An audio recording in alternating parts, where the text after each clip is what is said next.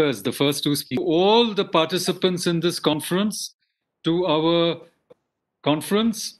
And what's special is that this is the first conference we are doing entirely via, a web platform. It's a webinar rather than a live conference. And that is because of the conditions that we are under, this COVID-19 pandemic. So apologies in advance. We would have liked to see all of you here in Shimla, and that was our plan. We postponed the conference a couple of times, but finally we thought that we should go ahead. We can't be waiting indefinitely, either for the pandemic to pass or for the vaccine to be invented, whichever came first. So under these circumstances, I welcome all of you, and I also welcome our fellows who have joined us. There'll be a few housekeeping announcements to begin with. The first of which is we need to mute our mics when we are not speaking, because otherwise there'll be a background sound. And I also want to make a couple of announcements. The first is to ask our fellows if, if we should meet in person with social distancing, since there are very few of us. तो ये बात पहले भी एक दो बारी हम लोगों के चर्चा में आई थी, तो प्लीज़ आप लोग सोच लीजिए. मेरे पास एक चिट्ठी भी आई है. हमारे कन्वीनर साहब प्रोफेसर राजवीर शर्मा जी ने मुझे एक चिट्ठी लिखी है कि क्यों नहीं हम लोग सेमिनार हॉल में दोबारा मिलते हैं. तो आप लोग प्लीज़ इसके बारे में सोचिए, और ये अनिवार्य नहीं होगा, ये स्वेच्छा से होगा. अगर आप घर से ज्वाइन करना चाहें तो भी बढ़िया है. जिन लोगों को आना है वो आ सकते हैं, क्योंकि a lot of people are feeling there is a bit of a artificiality about the way we are communicating through this webex. So please think about it. That's the first announcement. The other announcement is a very happy one. I don't know if all of you can see this book. आप लोगों को दिख रही है ये किताब? Yes, we can. Metaphysics, consciousness. Exactly. Yes. It's a new book, and it's by a former fellow of IIAS, a former national fellow, Professor Ramesh Chandra Pradhan. And It's called Metaphysics of Consciousness, the Indian Vedantic Perspective. It has just come out. Springer has published it. It's a very well-produced volume. This was the work he did here when he was the national fellow. So we congratulate him, and we wish this book all the best in its journey into the world. I had occasion to read into part of this manuscript after the reports came in, because when we were sending it out to Spring, I had a look at it. We also got it reviewed from not once, but actually twice. Once Springer got it reviewed, and then we originally reviewed it through IIAS. It's a blind peer review system. Double blind, and the review was very positive and very detailed. बहुत लंबा review आया था, and it was sent to a very eminent contemporary philosopher in India. So we are very proud that this book has come out. So once again, those who know Professor Pradhan can convey to him how we released the book at the beginning of our wonderful event, which is River in the literary traditions of India, or we should say rivers in the literary tradition of India, to make it plural, or we'll have to say the river in the literary traditions of India. Now, I think the coordinators can choose as far as the nomenclature is concerned. But before I invite Arzumanji to tell us a few things about this conference, its concept note, I also had a few reflections of my own, if you don't mind. In fact, just yesterday, I saw the concept note. I began to think about this a little bit in my mind. And I was actually, reminded of these verses of the Rig Veda. I think they appear in the first mandala in the 35, in hymn number 35. It says, Ashtam Vaya Akhyata Kukubha.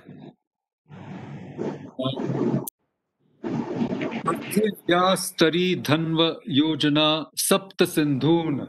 That's what I wanted to focus on, the Sapta Sindhun idea. Hiranyakshah, Hiranyakshah Savita Deva Agadha Ratna Dashute Varyani.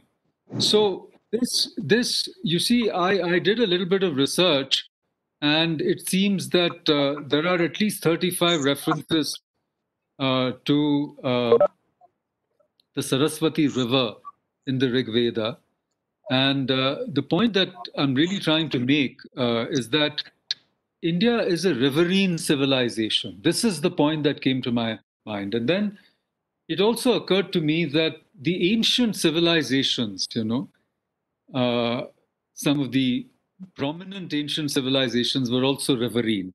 For example, the Nile civilization, the ancient Egyptian civilization, which was also magnificent. If you've been to, uh, the pyramids near Cairo and then to Memphis and some of those parts of ancient Egypt, which I've had occasion to go to, it's just stunning. And the burial chambers, the kind of art they had, very, very highly developed civilizations going back to 3,000 years before the current era.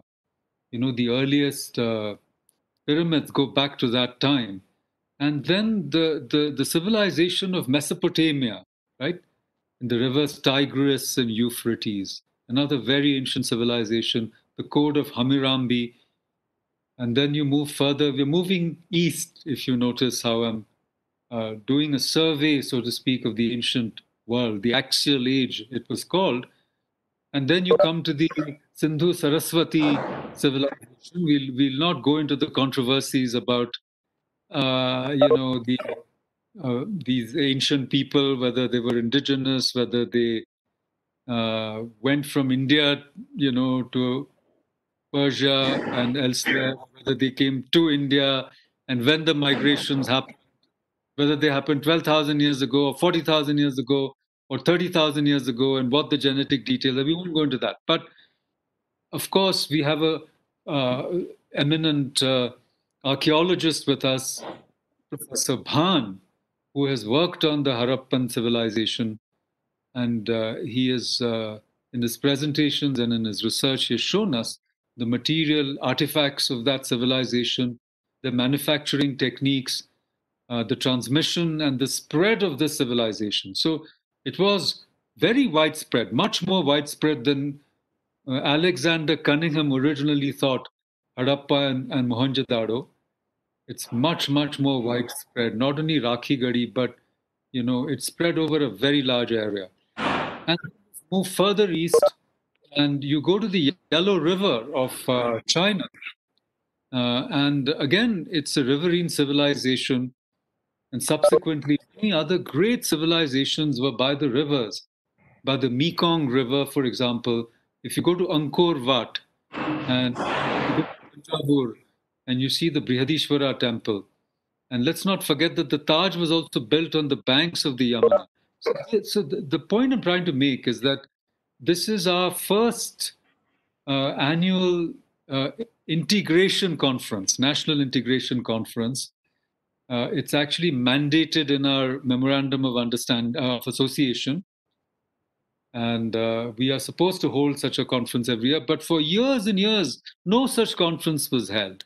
And then there was an idea that we should hold this conference thinking about our rivers, because rivers in India represent not just literature, right? But they represent commerce, art, culture, crafts, and in a sense, rivers are living entities, right? They represent ecological cultures. They represent, our water bodies. They foreground issues of floods, of climate change. The Kosi River, for example, changes its course every year, causing so much destruction. And the floods that happen, and then the parched land, and then the plans of interconnecting our rivers. So what I'm trying to say is the river is a resonant symbol in India, going back to the Sapta Sindhus, from which we get our name, India, Indicos, Hindu, Hindustan. So it is a riverine civilization which is defined, in a sense, by its rivers. And the concept note talks about the Ganga Jamni Tehzeeb as we know it in North India. But we shouldn't forget the Sapta Sindhus and then the Brahmaputra, which is the largest river in India. Actually, it's not the Ganga in terms of the amount of water, you know, that is that is carried from the Tibetan plateau, to the Bay of Bengal. It is Brahmaputra, which is India's largest water body. So let's not forget that, and then let's not forget Narmada and Kaveri and those magnificent rivers south of the Vindhyas. And I think the concept note quotes from the Brihanaradiya Puran. And, my mother chants this every morning before she takes her bath. Gange cha Yamune chaiva Godavari Saraswati Narmade Sindhu Kaveri Jalasmen Sannadham Kurum.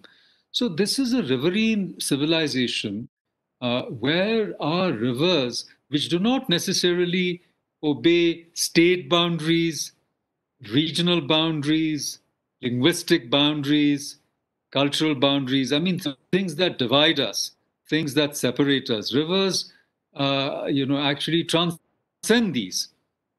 We had a wonderful conference on the Nishadas, river communities, and what's happened to these river communities in India, how they've been degraded and they're in a struggle for survival. So I thought that Dr. Ara's idea of literary cultures around the rivers of India was a wonderful theme for a national integration conference. What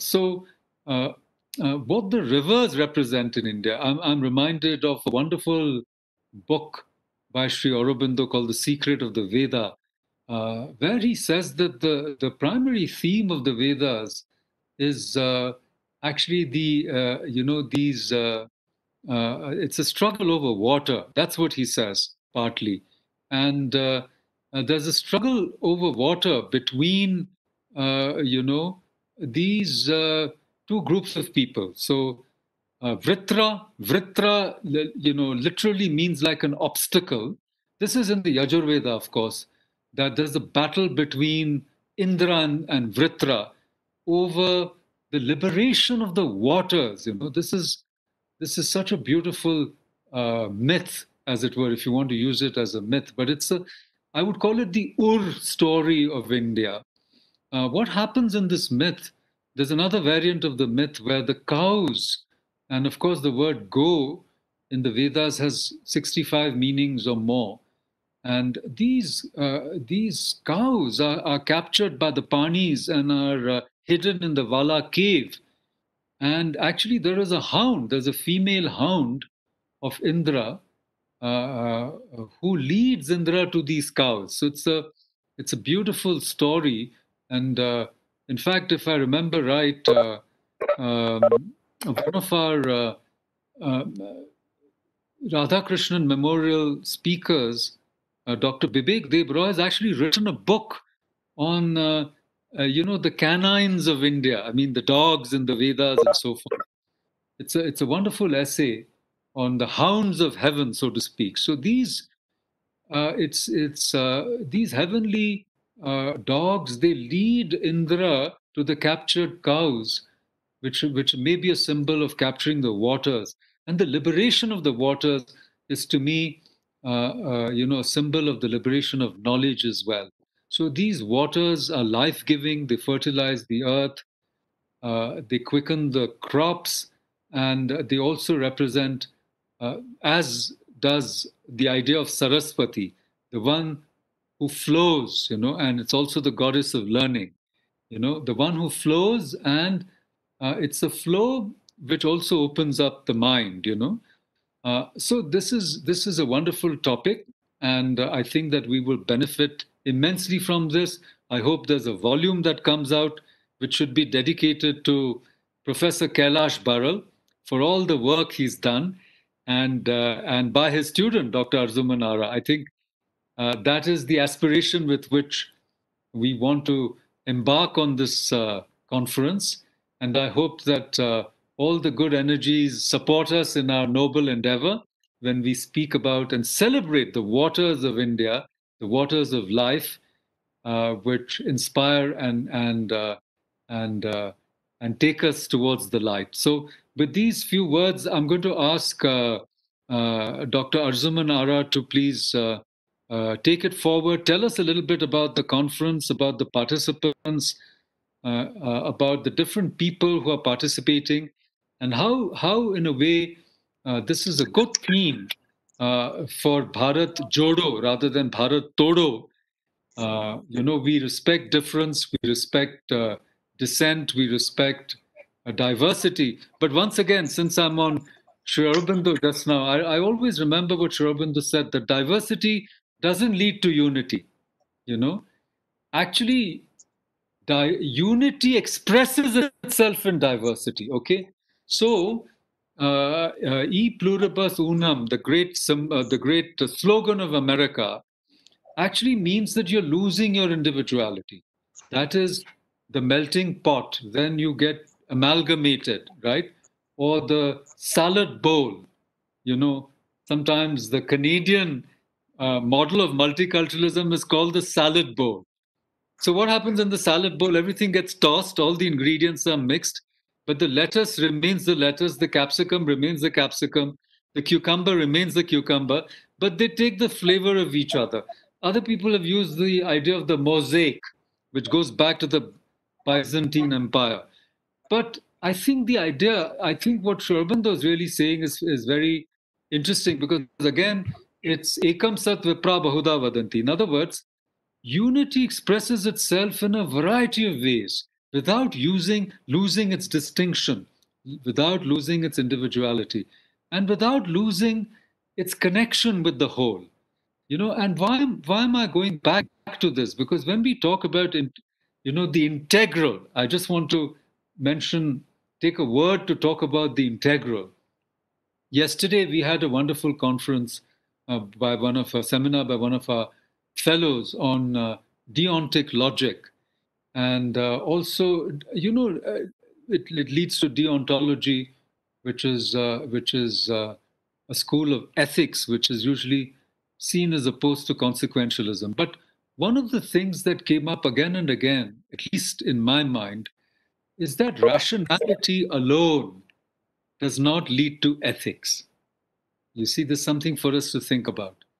So reason alone perhaps doesn't lead us to truth. And that's why we need, the flow of intuition, the flow of illumination. I use the flow because, the rigid structures of land, the rigid continental structures with their hierarchies actually divide us and close us up into compartments. And the integral means that we have to bring wisdom and compassion together, not reason alone. So the integral is a way of thinking which combines the different faculties of the human spirit. And it is only in the spirit that the integral can manifest, not in reason alone. That's my point. Not in reason alone, not in action alone, not in emotion alone. All these divergences, all these dualities are what rivers, challenge us to overcome. And the flow of the river, is not fixed. It's, every moment the river changes, and yet it remains the same. From Gangotri to Ganga Sagar, is it one Ganga? Notionally it is. And yet, every minute Ganga is changing. So, this represents to me, the complexity of India's notion of identity, which is not based on fixity and rigidity, but it is based on of evolutionary flow. So it's not something that is oppressive and divisive, and yet it's not merely a flow without a continuity. So the point is, it is the same Ganga from Gangotri, to Ganga Sagar. And yet every point of this Ganga is different. Where it meets the Bhagirathi, it's different. At Haridwar, it's different. In Banaras, it's different. Where they say it's the Ulti Ganga, because it takes you back to your source, you see. So the idea of the river as a symbol, to bring us together, without losing our difference, without where we can celebrate our difference, because every region of India is different. And it's worth celebrating this diversity, and yet, the nation, the idea of the nation, which is cultural, geocultural, geospiritual, not the idea of the state, okay, but the idea of a nation, which is a common civilizational and cultural code. That nation is knit together by the sacred geography of the mountains, of the rivers, and of the land that is, what we call the land of the Sapta Sindhus. Okay, so once again, thank you all, and welcome to this conference. And now Dr. Ara will lead us through this first session and also tell us a bit about the conference itself. Please go ahead.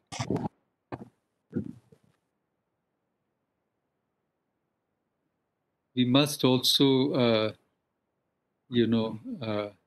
yes, please, now we can see you again.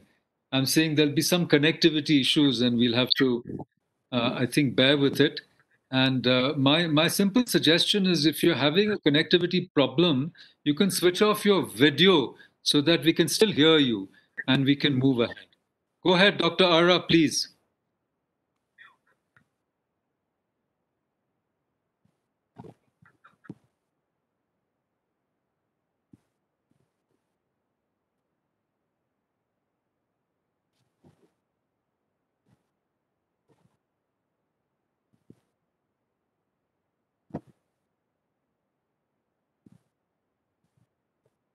I think we are having a bit of a connectivity issue. Can you all hear me? Am I audible? Yes, sir. Yeah. Okay.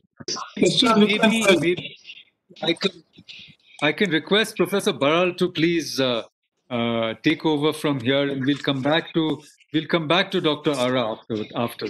I'm going to mute my mic.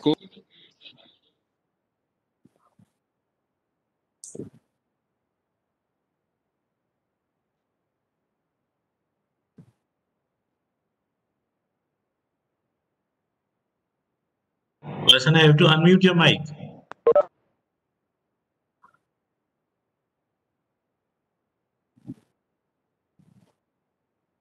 It's okay now?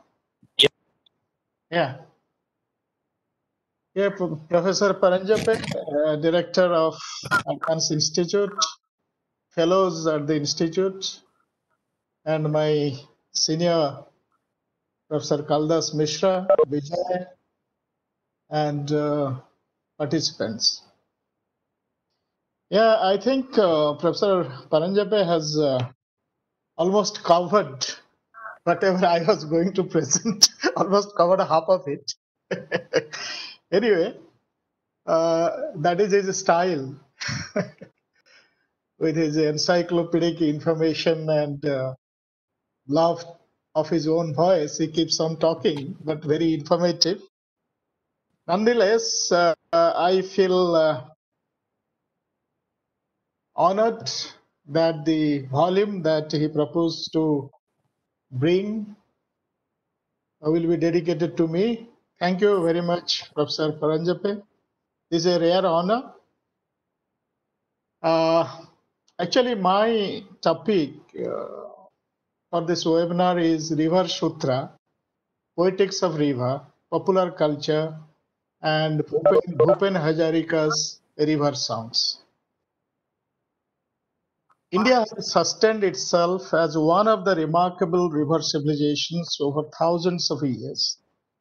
The civilizational significance is crucial to India's cultural life that has remained uninterrupted in spite of historically powerful forces held sway over the subcontinent. The very identity of India, that is Bharat Varsha, is often contested and questioned, and it is questioned of its territorial boundary, cultural geography, and the traditions, articulated as it were in diverse cultural signatures. The answer to all these motivated questions lies in the evidence of an integrated cultural geography that India was and is, and it may be obtained from Puranas and other cultural texts. In Vishnu Purana, it is said, Uttaram Yata Samudrasya Himadrashachaiva Dakhinam Varsam Tad Bharatam Nama Bharati Yatra Santatihi. This verse in English translation means the country situated to the north of the sea and the south of the Himalayas is known as Bharat, and its progeny known as Bharati. If the sea and the Himalayas constitute India's outside boundary, the rivers of India underline its internal, interconnected cultural life. The land of Bharat is broadly constituted of river valleys, that has already been said. In that, rivers have remained inalienable part of our cultural life from time immemorial. As an entity of nature, rivers in India remained the source of our ritual, spiritual, material, cultural aspirations, transcending time and space.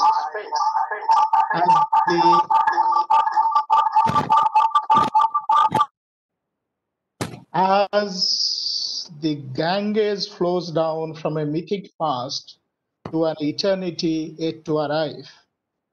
Besides, the livelihood of many communities across the geography of India is dependent on rivers. Witness to time and history, rivers in India speak to us and are spoken about by poets, geographers, historians, archaeologists, pilgrims, and so on, making them living entities. The primacy of rivers in Indian cultural life has been scripted in the Vedas, and one of the citation has already been given. The Vedas refer to 21 mute करो rivers. Sanghamitra 21 राय वर्मन इन सबको mute करो कहाँ है कौन चला रहा है इसको The Vedas refer to 21 rivers of India, among them the river Saraswati. I will not go into that because Professor Paranjape has already said about it.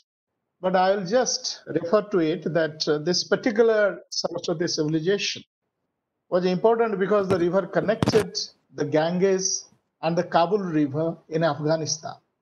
Therefore, you can look at that this is a river which went towards the west of India and connected the central, Ganga Jamuna plains with Kabul.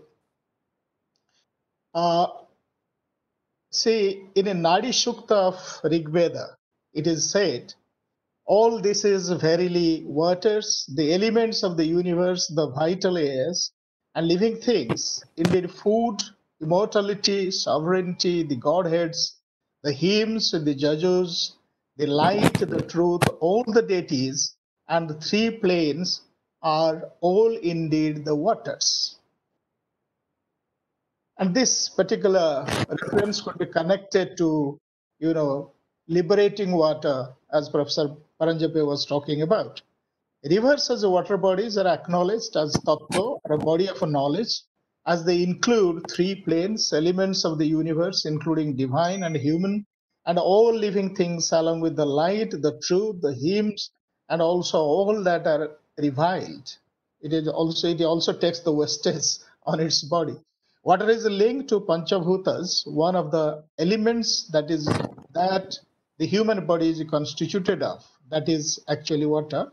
Like air, water is the very source of life, but it makes human existence possible on the land. This is the preliminary kind of thing. I have talked about the river and India, or the river in Indian cultural life. Now I come to my topic, that if you heard correctly the first part of my topic is River Sutra. I am indeed indebted to Gita Mehta for C in depicting the life of River Narmada has underlined the interconnectedness of diverse Indian spiritual and cultural practices in her work River Sutra that was published in 1993. The first part of the title of my paper is inspired by her work to underline diversity of Indian cultural life held together by rivers. In a deeper way, rivers in India are symbolic of our composite culture and cultural consciousness that could be constituted into a poetics of river. Rivers in constant flow, representing ups and downs, evinced in tide and ebb or surge and recede, resonating in the very character of this entity, remind us constantly the transitoriness of human life. The banks of a river symbolize the limits of human action, holding forth a normative code not to cross the boundaries, thereby not dominating or violating laws of nature or dharma. In its flow, it always symbolizes our spiritual aspirations and connectedness across territories to an indivisible humanity. The river as an entity of nature is considered sacred in our cultural imaginary as Mehta maintains. Bathing in the rivers of Jamuna purifies a man in 7 days. In the waters of Saraswati in 3, in the waters of Ganges in 1, but the Narmada purifies with a single sight of her waters. Salutations to thee, O Narmada. The purifying ability of a river is invested with the fact that rivers wash away all our sins. Further, the waters of the 7 sacred rivers are collected to undertake important rituals and pujas. That is what has been said already, Sapta Sindhu. Uh,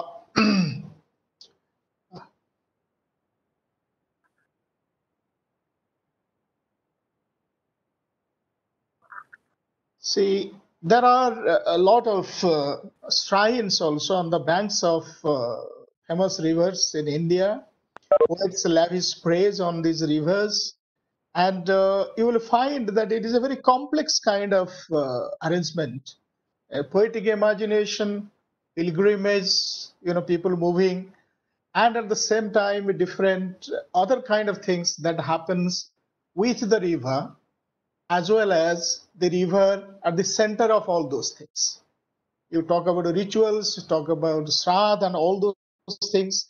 There are so many. It is a complex kind of arrangement when we talk about rivers in India. As a waterways, rivers have sustained trade and commerce for ages, and even death rituals on the banks of these rivers and immersion of asses into their rivers or into their waters are believed by the Hindus to allow a peaceable passage to the dead to the kingdom of the divine. From birth to death, rivers in India have sustained human life in their manifold magic. Gangascha Jamunaschaiva, that is already this sloka has been recited by Professor Ranjape. Therefore, what I am trying to emphasize here, that when you closely look at Indian cultural thinking or thought, we never actually talk about death of a river. You see, in India, in Indian cultural thinking, rivers are perpetually alive. They never die. They may disappear. They may disappear for a while, but they never die. A river may disappear, but cannot die. It is kept alive for our cultural continuity. Whether a legendary river or a small local one, like Rajarao's Himavat, abounding Kanthapura, all rivers of India are born of legends, constituted into human life cycles, reified and woven into a robust cultural imaginary. This is the most significant thing about Indian culture and rivers. Now I come to poetics of river. The above instances underline a cultural poetics that provides an understanding how rivers are inseparable part of life in India. There is a structure of thought that broadens into our understanding of the relation between nature and culture. As an entity of nature, rivers have always seized upon human imagination. River poems from all cultures attribute human characteristics to rivers, having deep moments of reflection on human existence. Henry Longfellow aptly writes, "Thou hast taught me, silent river, many a lesson, deep and long. Thou hast been a generous giver, I can give thee but a song." From Longfellow's ruminations to the romantic association of Coleridge with the river of his childhood in his sonnet to the river Otter, to the famous line of Spenser's "Sweet Thames, run softly till I end my song," bear testimony to the fact that river is a symbol of life and human activity, as in Whitman's "Crossing Brooklyn Ferry." Rhetorical allusions to life as a river are aplenty, mostly underlining passage of time with ups and downs. In Whitman's words, "Flow on river, flow with the flood tide and ebb. With the eve tide, drench with your splendor me, or the men and women generations after me." Further, in a meditative moment, he asks, "What is then between us?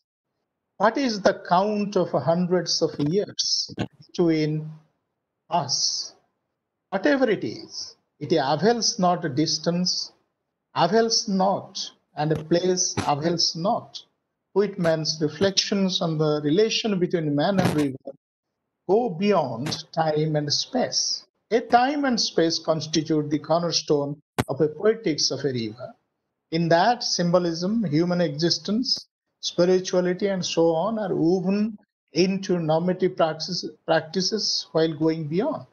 A poetics of river from Indian perspective constitutes an inclusive sociology of life based on equality and free will, for a river doesn't deny anyone who wants its water and use of it in any form while allowing exploitation of its resources for human livelihood.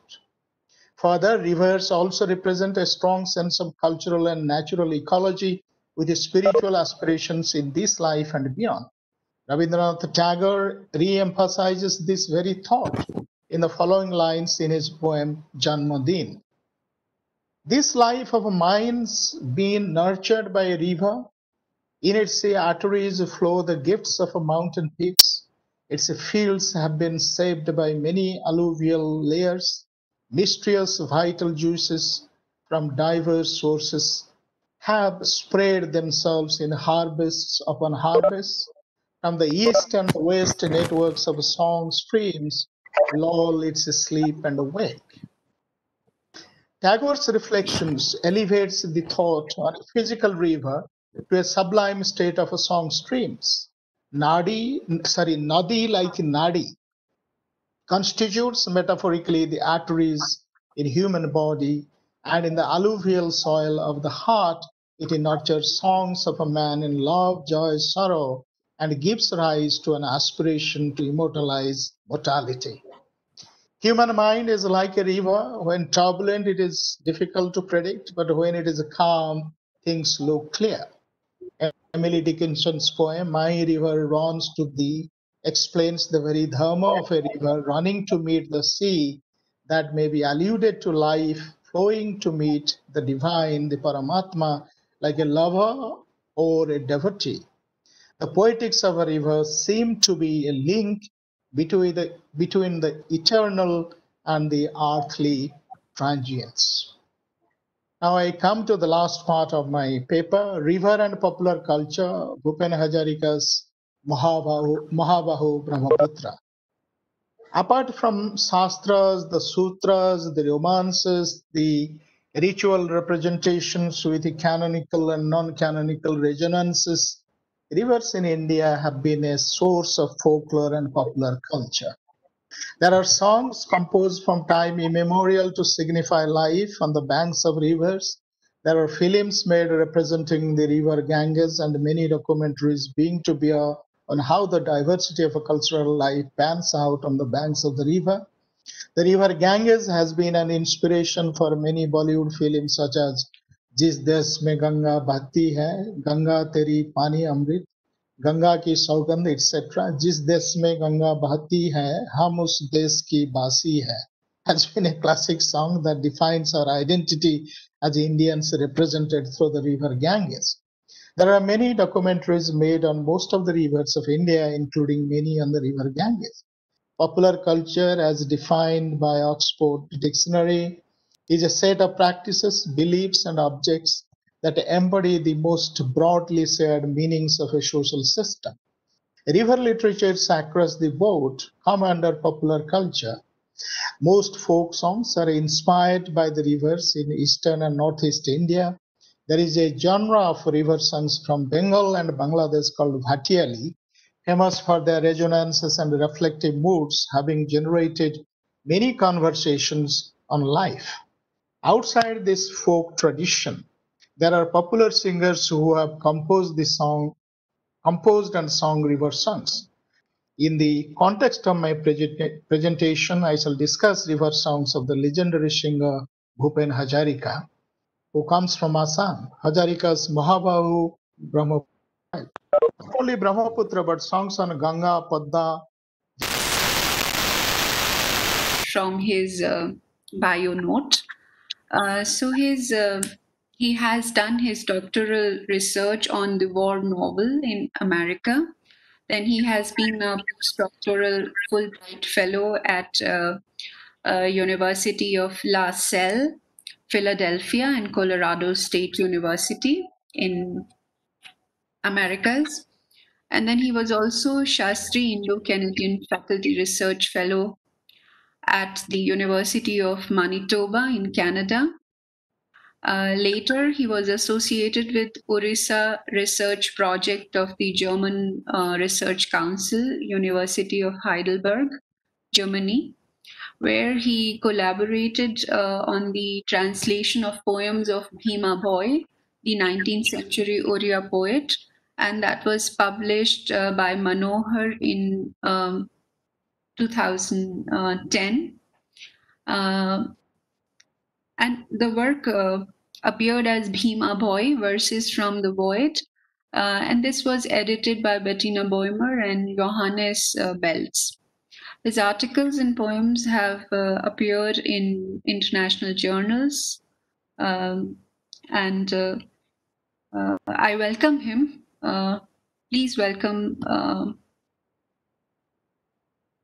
Yeah.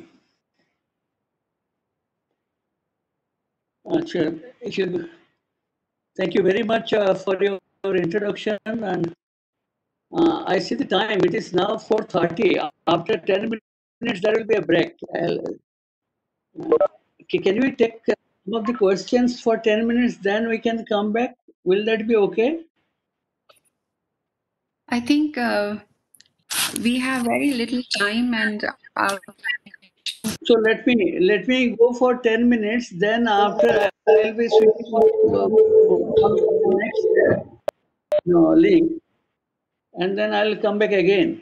Because it takes time. There will be an interruption after, as I see it there in the screen.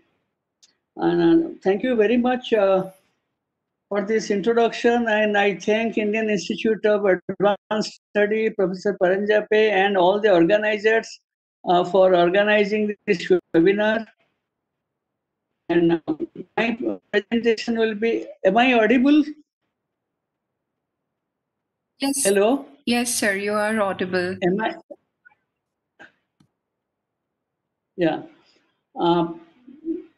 My presentation will be on the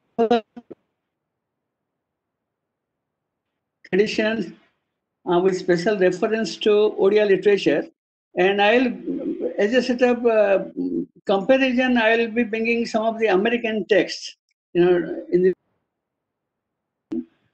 But let me begin with a 15th century Odia poet, Sala Das, Shudra poet, known for his rendering of the Mahabharata. And they said that it is a unique work And there in his Mahabharata, there is an episode just before the end of the Mahabharata war. Duryodhan was to cross a river of blood, and Duryodhan was trying to swim through a river of blood, to go to the other side. And he found that the dead bodies, the corpses of the soldiers who had died in the war, they were floating. And in desperation, when he was trying to go across the river of blood, he was trying to catch at some sort of a last straw, catching the dead bodies, but all were sinking. He was unable to, catch hold of any particular, dead body that would be perhaps carrying him through the other side, to the other side. And at last, there was one corpse that could make him through the river. And when he reached the other side, he found out that that was the corpse of his own son. As if the son, when he was alive, had invested everything, all his tapas, all his good work, all his good deeds. And that came in help as a marker of hope for the father. And this river of blood, and sometimes it is very much linked up to the river of hope, Asa Baitarani. And Sala Das was telling about that. So I begin with that because instead of talking about the Ganges, instead of talking about the other rivers, Sala Das, in his own unique way, refers to the river that is very much there in Odisha, and he tries to graft the Orient lifestyle on the river, into the the fabric of the Mahabharata itself. Coming back to another 19th century Adivasi poet, Kondho poet, Bhima Bhoi. He lived during 1845 to 1895. Lived during 1845, through 1895. When it came to, in most of his poems, he refers to river Mahanadi. Mahanadi, the great river, that passes through Odisha. And he swears by the river, the water of river Mahanadi. In one of the poems, he says that instead of swearing, usually when it comes to swearing, when you come to take oath, when you try to testify yourself, you touch the water of Ganges. In many of the houses, South India will be the water from Ganges in bottles and in other containers. We swear and we take oath by the water of Ganges. But Bhima Bhoi, he says that if whatever I am telling, it is wrong, if you say that it is not true, then I swear by by touching the water of Mahanadi, that sort of a sort of sanctity that this particular poet had for river Mahanadi.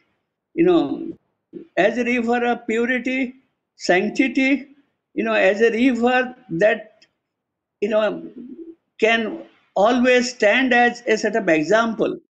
And he did that, this rebel poet, who was very much against casteism, against all sorts of, say, differences in terms of caste or creed or color, ultimately, made, lived, by the river Mahanadi, the last 18 years of his life was spent in a little village by the river Mahanadi. And Mahanadi was a source of strength, a source of livelihood, and also a, an example by which you can live. And coming back, because from Bhimavoi, if you are coming to another 19th century, say early 20th century poet, Dr. Mayadhar Mansingh, Dr. Mayadhar Mansingh, was born in 1905 and he lived till 1972 and 73, sorry. He has this beautiful poem, Moonlit Ride in the river Mahanadi. Instead of saying that it is a boat ride, he says it is a moonlit night. Moonlit ride, riding, on the moonlight. And on one particular full moon night, he had this ride, boat ride in the river Mahanadi. And that was the occasion. And beautiful descriptions. River, in a way, was at its best. In all its resplendent beauty, in all its splendor, nature was at its best, silvery moon, and it was a cool, breezy moonlight night. And the river, in a way, was the occasion to remind him of the glorious past of Orissa.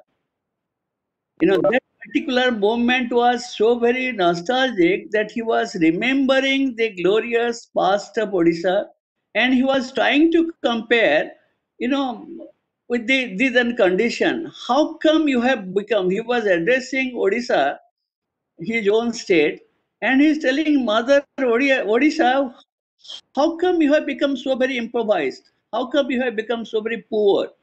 Once upon a time, you were rich, you had a rich martial tradition. How come you have become poor, improvised, you have become weak, and you have lost all your glory? And the description goes on. And that particular poem is about the river Mahanadi and also about Orissa's past, Orissa's glorious past, and how in the process of living, the Odias had lost their sense of valor, their sense of identity, and they were very much languishing. And then he says that life, he'll have to go back. It is not that he'll be staying. The river was trying to give him some consolation, some solace, some sort of stay against the confusion and chaos of life surrounding him. Still then, he was trying to suggest that I'll have to go back. Should I go back? And before going back, he had this, typical, say, mystical experience. And there, at the heart of the river, he experiences something that was very much divine. River Mahanadi woke him up to his past, made him conscious of the present, and also offered him something in some sort of spiritual rejuvenation, spiritual regeneration. He had a sort of direct, wordless communication with the divine. And this will be telling you about one part of Orisha, one part Odisha at a particular moment in time, and perhaps Mayadhar Mansingh was saying that that river is slowly, dying. That river, as a source of inspiration, source of spiritual solace, source of identity, it is slowly dying. And if you come back, to another poet, Jayant Mahapatra, this is taking in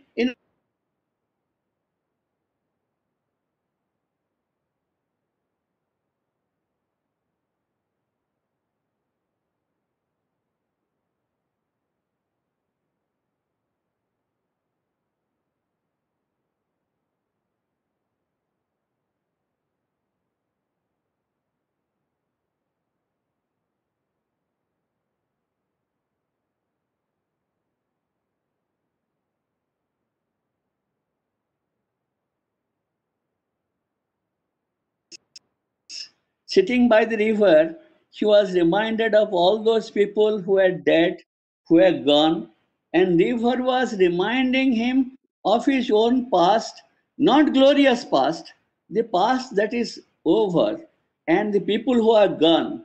And it is a sad river, not silvery, beautiful, splendid river like that of Mansingh. It is a sad river, river of sadness, mournful river. And moonlight is falling steadily.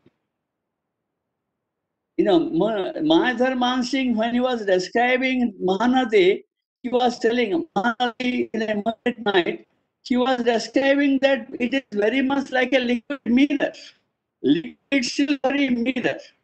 And now, Jan Mahapatra says the river is very much falling, the moonlight is falling unsteadily, uncertain light, not sure, uncertain light, mournful wind, unsteady moonlight, and there are temples chanting very loudly. There is this fisherman community, poor fisherman community living in their sacks. So it was a mournful picture of sadness, picture of poverty, and picture of uncertainty, picture of not chaos, sadness, and picture of very much, a life that is very much unlike that we find in Mahadhar Mansingh. No question of Mahadhar Mansingh will be talking about the maritime culture of Odisha, how at one point of time, people from Odisha will be going to far off lands for business. That is that. You are reminded of a line from T.S. Eliot, the nymphs are departed from the river. That mystic of the river is gone. River, elsewhere says river sweat, soil and tar. Instead of, all the, mystic, all the hoary, mythopoeic, kind of thing that we associate with river. A bad river, mournful river, sad river, without any mistake, without any, halo, profile. It is rather a picture of poverty, very much. And because the wind speaks of sadness, the moonlight speaks of sadness, the river speaks of sadness. And there is no question of anything in terms of an anchor to support. You are not talking about the cool, breezy wind. You are not talking about the romantic, fervor. Nothing of that sort.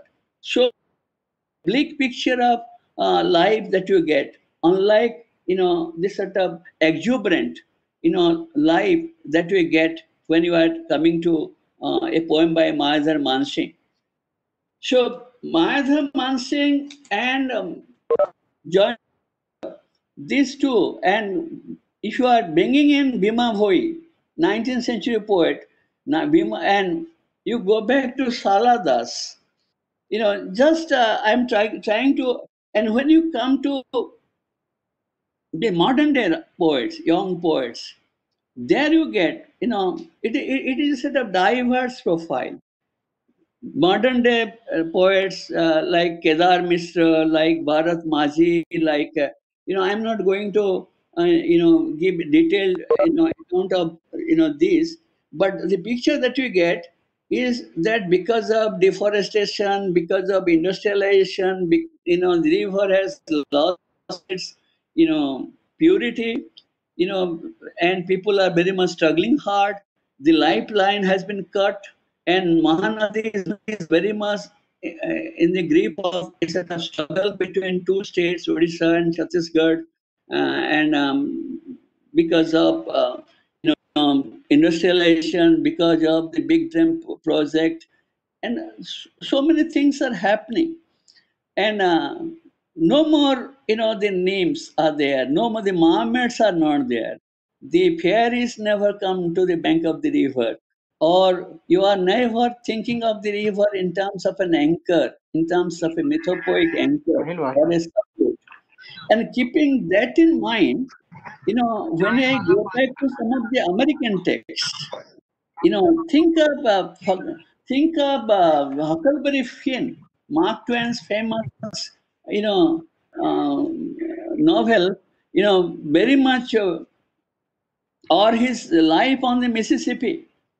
There Mississippi is very much a sort of expansive frontier of freedom, exuberance, and whatever was happening, all the corruption, all the shady deals, all the dirt, all the filth are there on the bank.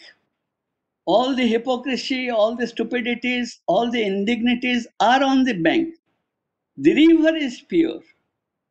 If you come down, so river as a wide, expansive frontier of freedom and exuberance. You come to a writer like Hemingway.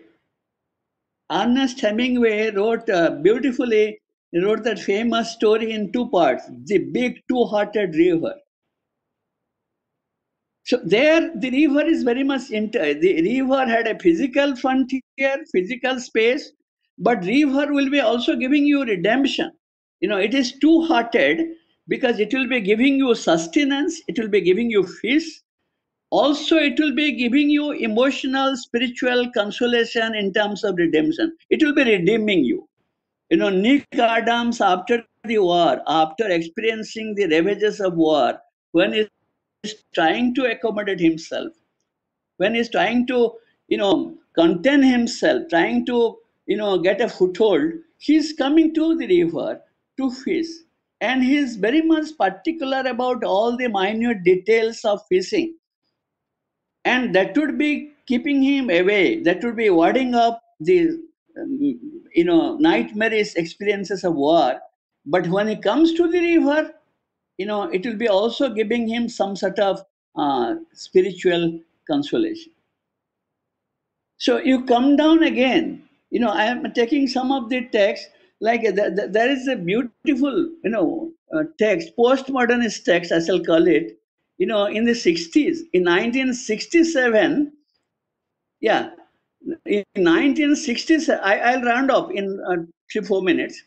In 1967, Richard Brautigan, postmodernist novelist, wrote a beautiful novel called The Trout Fishing in America. Name of the novel is Trout Fishing in America. And if you go through this novel, you shall find it is trout fishing is a character. Trout fishing in America, it is the name of a character. Like the native names, Dances with Wolves, for example. One example comes to mind. Or Tall Mountain. If you go through some of the native names. And Brautigan, for him, river as a wide, expansive frontier has died. River has lost its, power to redeem you. And what is there? Now there are only splinters. You have your memory of the river that can sustain you. The blue, you can see the river in the blue region of the shoal, and that can sustain you that way. And what you find, the territory of the river, the space of the river that has sunk.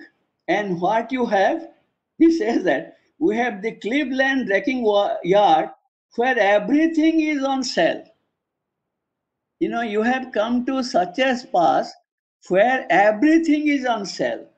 Use trout stream, waterfalls, birds, trees, flowers, grass, farms are on sale separately.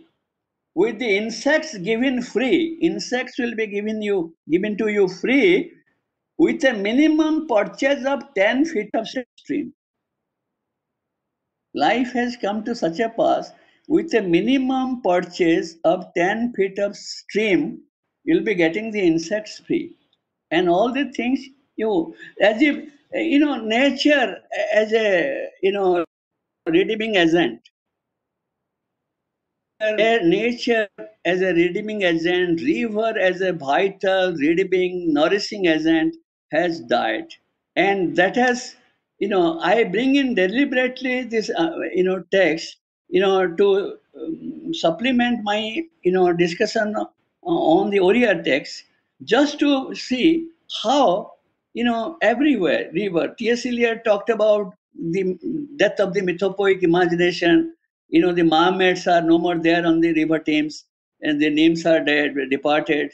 And Matthew Arnold somewhere was in one of his poems, The Buried Life.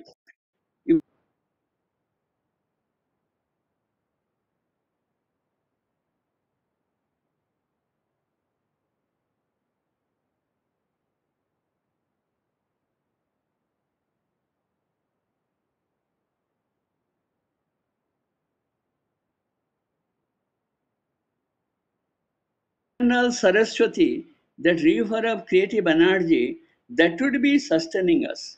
So, when you are talking about the river as a source of inspiration, it is not just the Ganges, it is not just Mahanadi, it is the river of creative energy that is flowing within each of us to sustain us, to give us base, to give us anchor, and also to make life meaningful.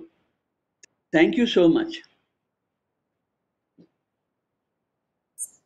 Thank you, Professor Kalidas, for this wonderful paper, bringing to us the glimpses of Mahanadi through the poets like Bhima Boy and Jayanta Mahapatra and Shalidas. We would take the question answers perhaps after listening to Amit Kumarji's paper. So please be there. And I would now like to invite Professor Amit Kumar PV to give his presentation. Yeah, and let me read his bio note so that we can know a little bit about him. So, Dr. Amit Kumar PV is a professor in the Department of Comparative Literature and India Studies at the English and Foreign Language University, Hyderabad. He is also the director of the Finishing School at the same university.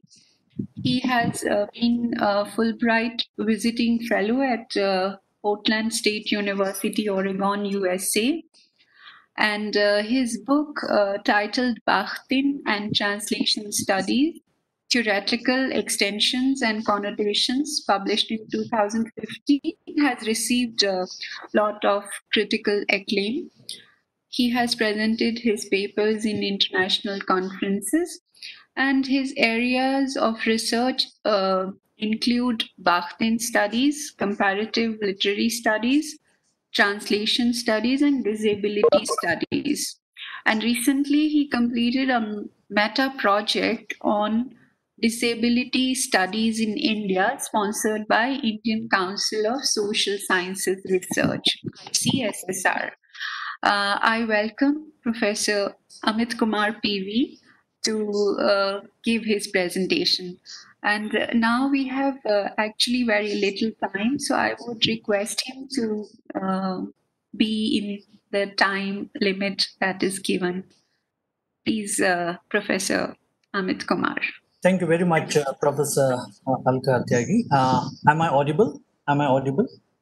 Yes, sir, you are. Thank you very much. I wish to take this opportunity to thank Professor Makan Pranjpe, Professor Kailash Baral, and Dr. Azumanara for this beautiful conference. Let me just, I know that I have very little time, so let me just jump to my paper and do whatever I can within the limited time that has been given to me. The title of the paper is The Riddle of the River, and I would like to look at the river as a riddle here in the Indian situation especially, and I've tried to choose 3 novels for this kind of a representation of the river as a riddle. It is like a mystical space in my opinion, and I have tried to look into this aspect in some detail. Let me just go on to the contents of my presentation, understanding the representations of river in the Western knowledge systems. Though we have already talked about it, Professor Kalidash Mishra was also talking about it, Professor Burrell spoke about it. I would also like to look into some of the important aspects of this Western knowledge systems and the representation of river. Then I will move on to the crux of my paper, which is river as a haunting spirit in Asterin Kaire's When the River Sleeps, which is a very famous novel which won the Hindu Prize, etc., etc. So which was at the talk of the town for a very long time.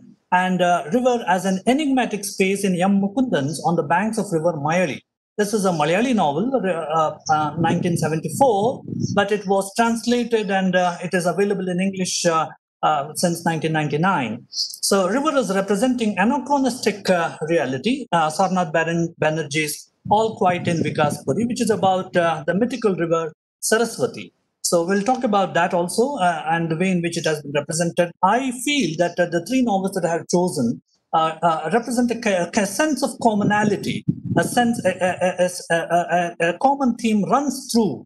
There is a kind of a connection between all the three novels, and that's what I thought we could juxtapose this to the Western traditions of understanding river. That is what we speak in the concluding observations. Next, understanding representations of river in Western knowledge systems. How do we understand river in the Western knowledge systems, and how is it different from the way in which we understand rivers in the Indian, so-called India? I don't know what is India exactly because it's so very diverse and so very vast, but geographical territory that we call India. River as the cradle of human civilization. Okay, in the West, it has been most of the time seen as cradles of human civilization. That is the way in which knowledge has been constructed around rivers, because those are the cradles of human civilizations, etc., etc. Then we have river and royalty. Rivers have been associated with regality, royalty, etc., etc. The royal Tiber, that is the Roman way of looking at, the Roman river, the Tiber is always, most of the times in literature, it is termed as the royal Tiber. So it is a royal kind of an image that is being given as against the Indian kind of a situation where divine seems to be the central thing. When we juxtapose these two things, it is the divinity and a kind of a godliness that is associated here. River as a metaphor for urban expansion. In the case of industrial revolution and in the case of modernity, due to rationality and reason, etc., etc., river became a frontier, and river was seen as a kind of a border, and you should expand as long as the river flows. So Thames became, there are several kinds of articles that tell us that London had to be expanded as long as Thames was there. Thames could take us, So that was a kind of a river becomes a metaphor for urbanization, as we know, is a very popular kind of an idea in which comes in the gamut of ideas of modernity. So urbanization, democracy, etc., etc. So this is associated with that. So river banks as docklands. With colonization, river banks became docklands. Due to industrial revolution, it became the kind of a dumping space for different kinds of situations, etc., etc. That is another important idea concerning river in the Western scenario. They become docklands where they become kind of ports and harbors. Okay, next is river expeditions and journey. This is very, very interesting, and people have talked about it.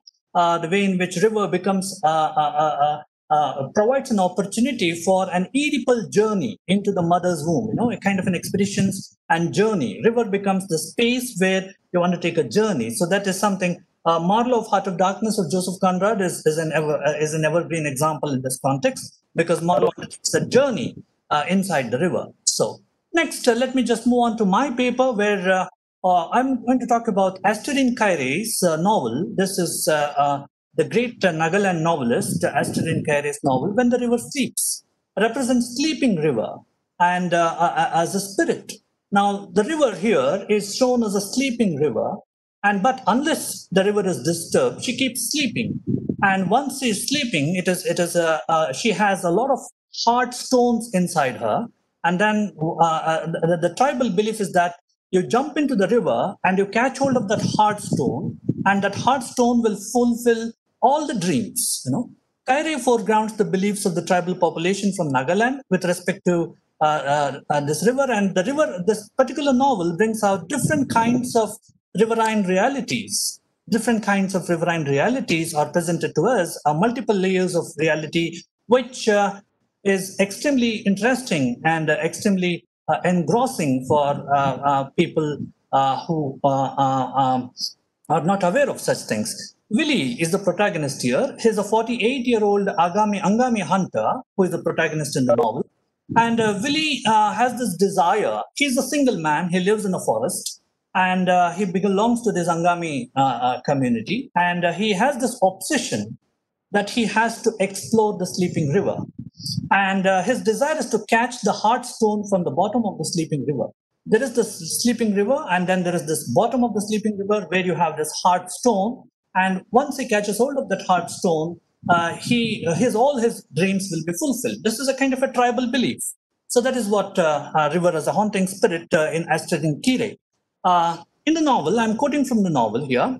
When the river is asleep, it is completely still, whatever. Yet the enchantment of those minutes or sleeping it, when it sleeps, sleeps is so powerful that I'm sorry. That it turns the stones in the middle of the river bed into a charm. If you can wrest a stone from the heart of the sleeping river and take it home, it will grant you whatever it is empowered to grant you. It could be cattle, women, prowess in war, or success in the hunt. That is what it is meant by catching the river when it is asleep. That way you can make its magic yours, and the retrieved stone is a powerful charm called hard stone. This is a quotation from the text that brings out a kind of a tribal belief that you jump into the river, which is a sleeping river, and then you catch hold of the hard stone. And once you are in possession of that hard stone, you have all your dreams fulfilled. You can get them fulfilled. So this is a kind of a way in which you look at, but then it's not so easy because river, let me just go on to the next slide. River nurtures hard stones, and that helps human beings to fulfill their wishes. River is enchanting in its sleep, whereas at the same time it is terrifying in its violence. River can be very, very violent, and that is what he encounters. Once he catches hold of the hard stone, river becomes extremely violent. River starts behaving as a spirit. In fact, in the novel, there is a chapter called River as a Haunting Spirit. And that's how I have named this thing as a haunting spirit. River starts behaving like a haunting spirit who attempts to subdue Willie with a frightening attack. It floods, and then there is a violence that is unleashed, and a kind of a different situation happens with Willie when he jumps into the river. River is an abode of the spirit world. There are different spirits that kind of guard the river, and river is being guarded by a battalion of spirit widow women in the novel. In fact, this is just the tip of the iceberg. When we look into the novel in detail, we find extremely interesting facts about the novel that talk about the river as a very mystical space. It is something it's extremely beautiful and extremely new for people who are bred in metropolitan cultures. So river is being guarded by a battalion of spirit widow women. One of the important jobs of the spirit widow woman is to guard the river against any kind of an onslaught. And they chase Willie. And another hunter who comes along with him. They chase him to the border, and then they curse, and then they can be very violent. They can eat the flesh of the people who trouble the river. River is given a kind of a different kind of a picture altogether here. So there's a beautiful review of this. Kaire's English and narrative choices take back to the oral tradition, thus rejecting the Western model of the great Indian novel. This is how Kaire's novel is different from, Amit Chowdhury's novel or Amitav Ghosh's novel. So Kaire is not using a beautiful language, unlike Salman Rushdie or Amitav Ghosh and the kind of a meta-Indian narratives that they provide. Kaire is actually trying to talk about, she's not at all concerned about language, but her concern is representing, a quiet, almost non-novel kind of a situation about a sleeping river, when the river sleeps. So that is her highlight. This is what the reviewer says, Dibyajyoti Sharma. I have taken this from this website. Okay, let me move on to the next novel. In a similar line, when we look into On the Banks of Mayali, in 1974 by M. Mukundan, one of the stalwarts of Malayalam literature, represents the political struggle of the people of Mahe Mahe, as we know, was a French colony, and the river Mayali flows through the town and merges into the sea. Now, the river's journey is symbolic of the way in which a small cultural group gets merged with a larger population. So it is, in that sense, it is a very small river that just flows through this town and enters the sea. So the word Mayali refers both to the river as well as the town. So there's a pun in the way in which Mukundan uses this term Mayali. It is both the river as well as the town. So this is another interesting novel. I have carefully chosen this because it also represents river as a kind of a mystical / enigmatic space. So as it flows through the town, the Mayali brings out divisions between two sets of identities. The French, the half-French, the Malayalam speakers, the outsiders, the pro-French, the anti-French, pro-India, anti-India protesters, the conservatives, the radicals, the traditionalists, and the communists. So there's a kind of an interesting divide. The river flows through the town, and it seems to be dividing the two sets of people here. And one can identify these different sets of people in this very, very beautiful way. The novel brings out this very interesting division. The novel is written in a very comic tone, though it talks about the struggle of the people of Mahe. It is written in a very ironic and a very comic tone, which makes it very, very interesting and highly readable novel, which I could recommend it to anybody who would like to who is interested in some of the South Indian novels. So the river is represented in three significant ways here, if you look at it. First is a romantic space. This is very common. Dasan gazed out of the window. Mayali was bathed in warm sunshine. Bells echoed from the church for the evening service, and birds flew over the river to their nests. So this is very common. Whenever there's a river, we cannot miss this kind of a romantic kind of a description about the beauty of the river and the sunset and all that stuff. This is common to students of literature. But what is interesting is the second and the third point here. The second point is river has an esoteric element associated with it, which helps me foreground the argument that it is a mystical space. To quote from the text, one day as the sun rose from the Mayali river, his awareness of existence suddenly intensified. As the joy of being alive entered into him like waves of the sea, he had convulsions and his mouth foamed. Even when he died, his eyes remained open in a ceaseless protest against death. Now, river seems to be concealing the secrets of life and death. River seems to be telling us something which is transcendental. River seems to be talking about something which is paranormal. Yeah? So that kind of an association, several instances like this could also be seen in the text that bring out the possibility of some kind of an esoteric nature, things of esoteric nature. Next, river is associated with magicality too. So rivers start behaving like a catalyst, okay? Like a catalyst. Once a snake had bitten a Mapila boy, the poison had entered the child's head. The only way to get it out was to fetch the snake that had bitten the boy. And that was what Malayalam Kudungan did. Under the spell of his magic, the snake swam across the Mayali river, plucked out the poison from the Mapila boy's head, and fell dead at Kudungan's feet. So this is a kind of a magical association that we see with the river. So it acts as a catalyst to magical performances in the text. Anything magical has some connection with the river.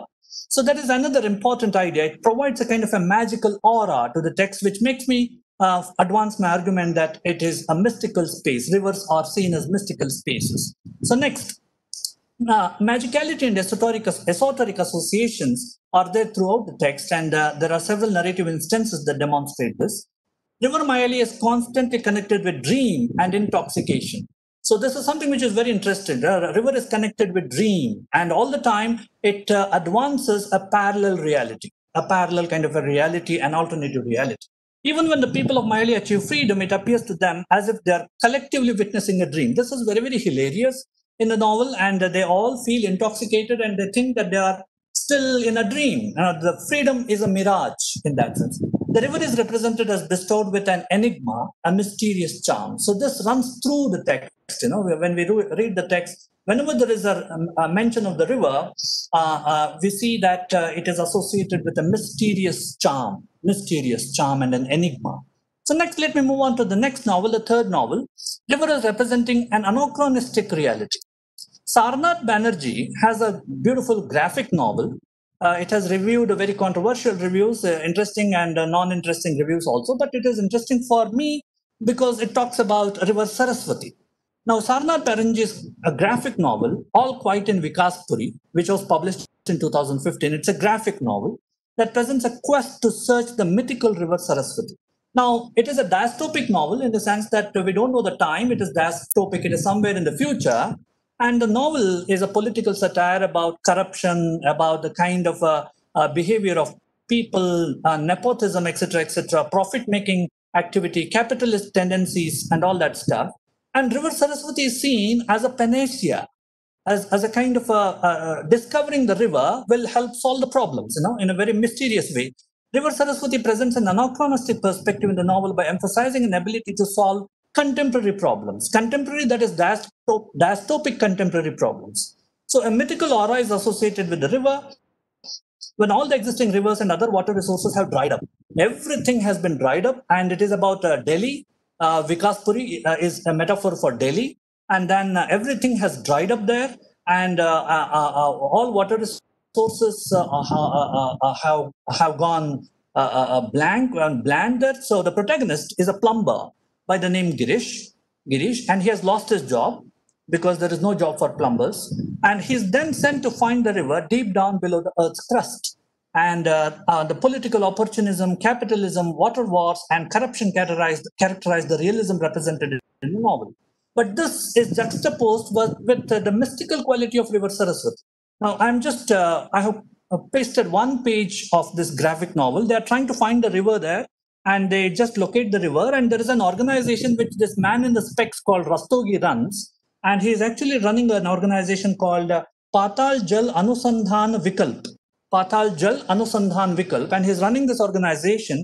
And he says, Mother of all rivers is Saraswati. And we should actually rediscover Saraswati. And he says, Mata, Mata, Mata. In that it is associated with, it is as a kind of a elixir for all the problems that human beings face. I'm just putting one page here. That's a very beautiful novel with several such beautiful instances where they start digging, and then the novel is interesting from the standpoint of a mystical understanding, because the past is represented as future. The past is future because the river Saraswati seems to have existed somewhere in the past. Somebody was trying to say that it is perennial, and rivers are perennial in the Indian situation. They don't die. So something like that is there here. The past is future. The river, or the mythic river, Saraswati, becomes the river of the future. So it becomes the river of the future. Something which must have been there ages ago becomes the river of the future. So there is this kind of an anachronistic possibility, which I find very, very mystical. The rediscovery of the river Saraswati is seen as a panacea to conflict, to different social and political conflicts. Saraswati is seen as a perennial river. It is something which will never die, and it will, even if it dies, it is there in the imagination, and the imagination digs it out again and again. So Rastogi is the person who is important here as a profit-making capitalist, runs a scientific organization that funds exploring Earth's core to search River Saraswati, calls the river Mother of all rivers. Now, that is really very important, because a river that doesn't exist, or the river that at least we are not aware of, is Mother of all rivers. So that is something which is really very interesting, which provides a kind of a mystical quality to this whole exercise. Next, concluding observations. Now, let me just, I'm happy I came to the conclusion part. Indian literatures have represented river as a mystico-spatial category. So this is what I wanted to emphasize. Indian literatures in various manners have represented rivers as a mystico-spatial category. There is some kind of a mysticism. There's not the Oriental kind of a mysticism. I disagree with the Orientalist understanding of mystical exoticization. I'm not talking about that kind of an mysticality, but there is a kind of a different kind of a mystical spatial category that we see when we talk about rivers. Rivers in the literary imagination challenge rational thinking and coherent arguments. All the three examples that I gave do not subscribe to rationality. So rivers challenge rationality in the Indian situation, the Western understanding, as I think Professor Paranjpe was rightly talking about, there is something beyond reason. So that seems to be there here. Rational thinking and coherent arguments make no sense. So for rivers are never coherent. And their courses also. Sorry? Respected madam. Okay. Rivers provide alternatives to human predicaments by foregrounding the magical spells and occult possibilities. There are several occult possibilities that rivers foreground, and there are magical spells that they are associated with, and that is what I wanted to foreground and put forth in my paper. Rivers bring forth absurd and aberrant occurrences. When we read When the River Sleeps by Astrid and Kire, several possibilities are very absurd and aberrant. I know there is no connection. There is only the only word which can perhaps explain it is absurdity.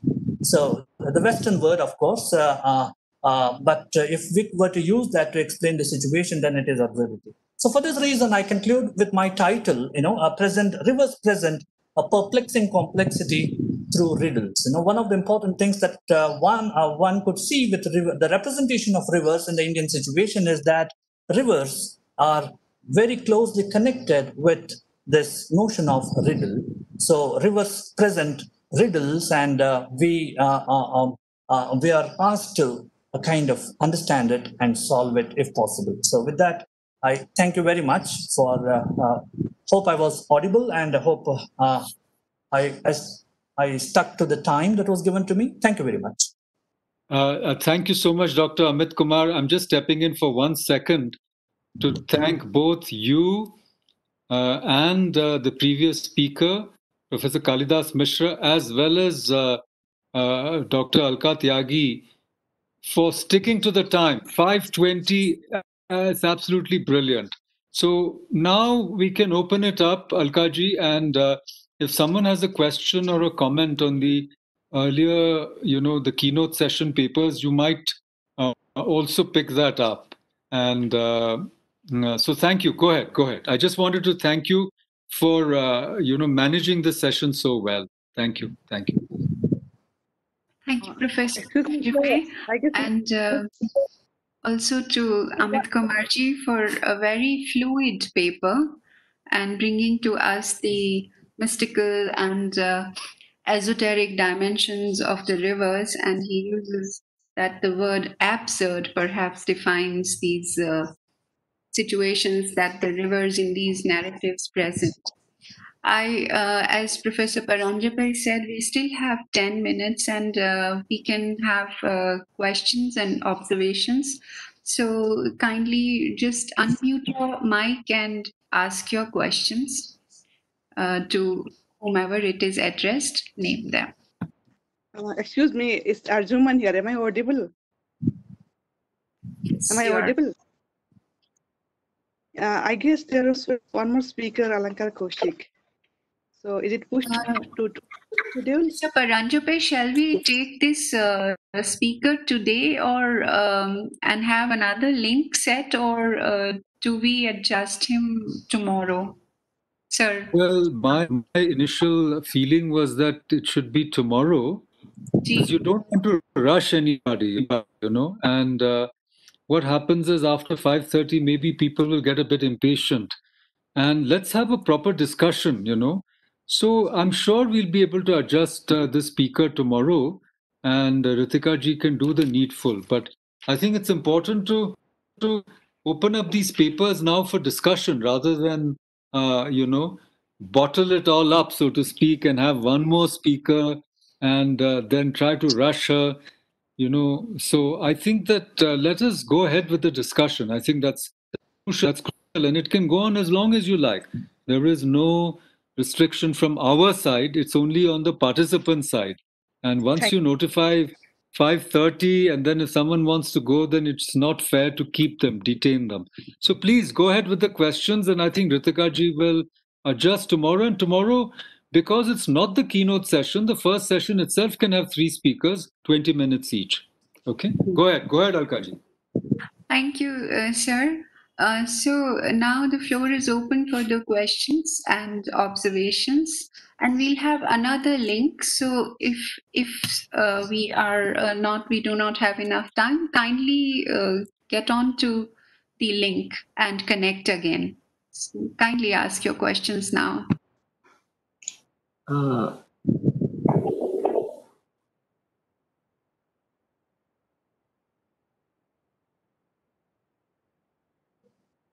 I would like to ask the last speaker, and Amit, question. Yes, I would just like to reflect on one issue. Since you also give an emphasis on the romantic aspect of the concept of a river, do you think that Tagore laid too much emphasis exclusively on the romantic aspect of a river? Are you talking about Tagore? Tagore, Rabindranath Tagore. I am not a scholar on Tagore. I do not know about that. But of course, whatever I have read, Tagore has been romantic in several respects. He has actually been trying to talk about the beauty of nature and appreciation of beauty, and also associating that with transcendence. So I do not know, because I don't have a specific example of Tagore to explain my situation. But since it was not part of my paper, actually, Tagore didn't. It was not part of your paper. Professor Kalidas Mishra mentioned Tagore. If anybody else from the panel would like to answer that question, perhaps Professor Mishra, because he mentioned. You overemphasize the romantic aspect of a river. Could anybody throw light on that? Well, romantic aspect of the river is something which is very, very common. I mean, you hardly find a poet who doesn't talk about the romanticity of a river. So terrifying. I think the romantic embraces both. Like the siren. I was just going to, suggest whether the novelist that he discussed in the context of the enchanting aspect of nature and the terrifying aspect, whether there was the image of siren that we get from Greek mythology, or the image of Durga and Durga, that is both having a Shanta Rupa and a Rudra Rupa. The terrible beauty, Durga in all her terrible aspects, also her calmer aspects. We have different manifestations of the goddess. Goddess has very much a quiet, image, and also very much a terrible, sight. So whether the novelist was echoing all those images from Greek mythology, from our own mythology. Ganga as a mother, Ganga can also be terrifying, So what I would like to suggest is the romantic aspects of a river embraces both. That is my take, True, I agree with you, sir. Ganga herself, in Mahabharata, Ganga is like, offering her own sons to herself into the water body. She puts her own sons to liberate them. And from human perspective, it's a very terrible idea, a mother throwing the sons into the water. But there is a larger romantic ideal there. So I totally agree with you, sir. While other people ask questions, I was reminded also of this when you talk about romanticism. Even Ravan, in his Shiva Tandava Stotram, he wants to live at the bank of the river in a small cave. This big king of a glorious city of Sri Lanka wants to live in a small, Nikunj at the.